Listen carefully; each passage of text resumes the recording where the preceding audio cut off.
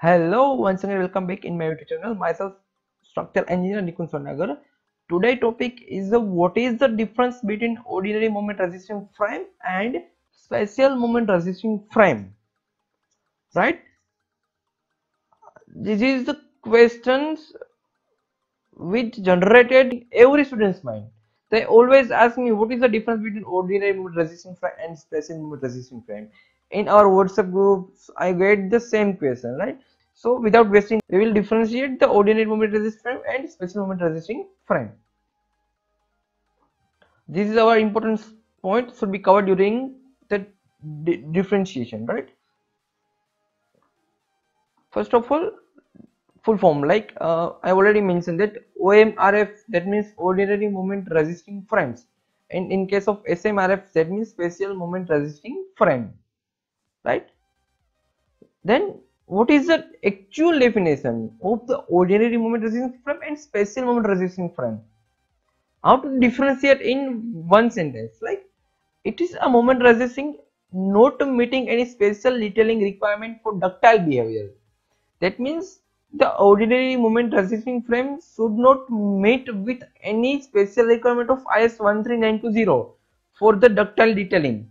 In case of special moment resisting frame, it is a moment resisting frame specially ductile to provide a ductile behavior and to comply with the requirement given in IS 13920:2016.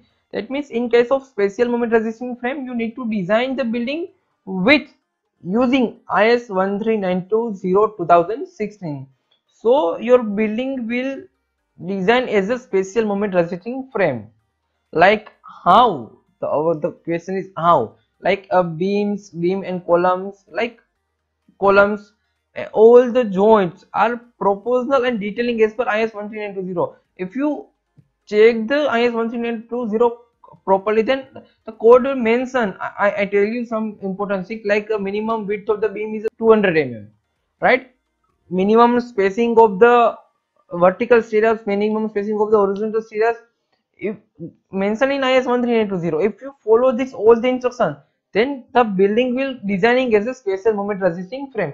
If you designing any shear wall, like the designing of the coupling beam, they also mention the coupling beam reinforcement detailing in IS 13920. So this is the all the important points should be covered in IS 13920. So it will be matched with your special moment resisting frame. Which IS code we need to use for the ordinary moment resisting frame and special moment resisting frame? For ordinary moment resisting frame, we are going to use IS 456:2000, right? For the designing and detailing, whatever the code mention, the designing procedure we will follow for the ordinary moment resisting frame. If we want to design special moment resisting frame, we need to consider IS 13920:2016 designing and detailing. The next, what about the toughness and ductility? While using the ordinary moment resisting frame, while using special moment resisting frame, if you are going to use ordinary moment resistant frame, that means the toughness is less and the ductility against sulfuric force, right? Less toughness and the ductility, right? The both will less. In case of special moment resisting frame, we will get adequate toughness and ductility to resist the several aspects of without collapse.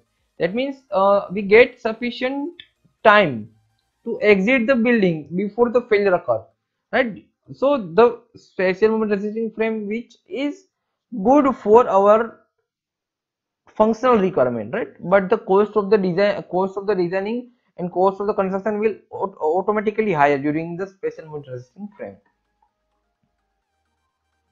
When to use, like the thing that when we are going to use ordinary moment resisting frame, when we are going to use special moment resisting frame. Ordinary moment frame resisting frame is only used when the low earthquake arise, like zone 2, where the prompt of the earthquake is less. At that time we will going to use ordinary moment resisting frame.